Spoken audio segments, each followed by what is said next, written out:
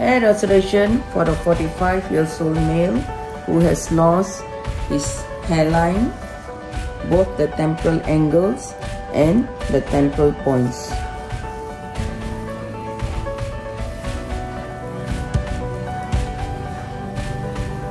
And if you look down, also the crown area.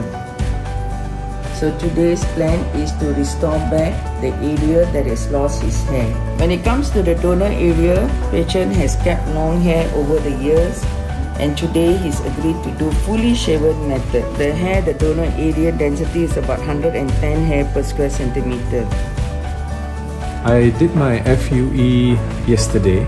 I had been suffering from male pattern hair loss for about maybe 12 years, and I decided to come to Dr. Inder's clinic.